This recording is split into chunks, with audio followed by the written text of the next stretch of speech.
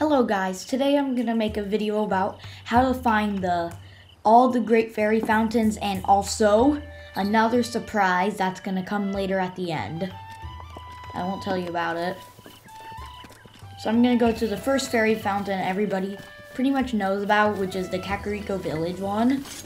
Where about that artist dude tells you, just like lets you go down here and then gets to the fairy fountain. There's a couple bloopies in the trail, but it's fine. Also, blue nightshades and all that stuff. Crouch down by doing the button that everybody knows how to crouch with, and then just get a couple of fairies. Also get some blue nightshades. Also back here, if you haven't noticed, I'll get out of my crouching. There's some Endura carrots right here, so I just recommend you get that. Off to the next one. Okay, hey guys, I'm at the Tabantha Tower, and then right down there you could see a fairy fountain down there. So I'm gonna go over.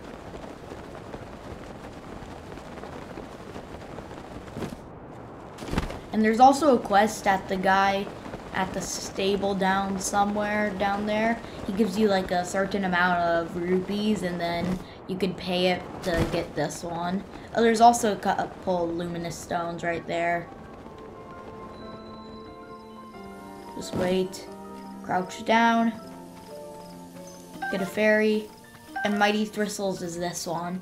Each place might have like a different like flower type plant thing around it, so just letting you know. And then there's nothing, I don't think there's nothing really too secret about here. And then this is another one, so this is number 2.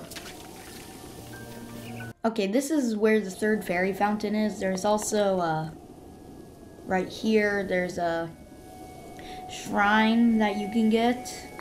It's like in the middle of the desert, like in the far corner, and it's pretty hard to get to. And I actually haven't opened this one yet, so I'm gonna open it up.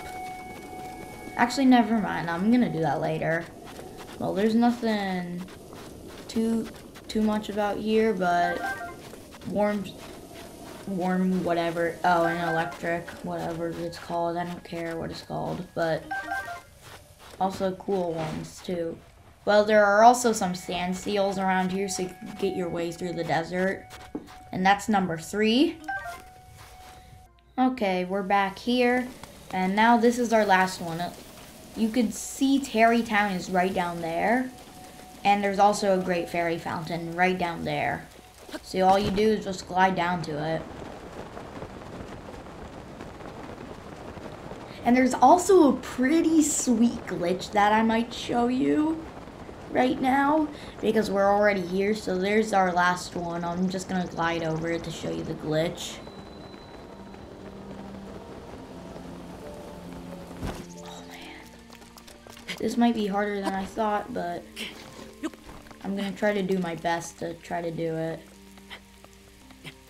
So somewhere around here there's like a crack. Okay, so there's like a stable around here, just like down here. Yeah, just down there. And then right over here, if you take a path, I'm just gonna climb up the mountain to make it quicker. There are actually gonna be, there's gonna be a path back here that will lead you to the horse god. It's really interesting, because how the horse god works is, if, let's say one of your horses dies, it will revive the horse. Oh, never mind, it's back over there. It will revive the horse if it dies, which is cool. I once was actually fighting Ganon, and then Dark Beast Ganon actually stepped on my horse, and it was not fun. I thought it died, and then it was just sad for him. So it just says Horse God Bridge when you're entering over here. You're going to see this back here.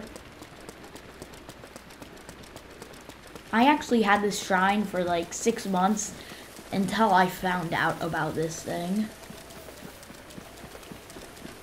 And then yes, there you see like purple light.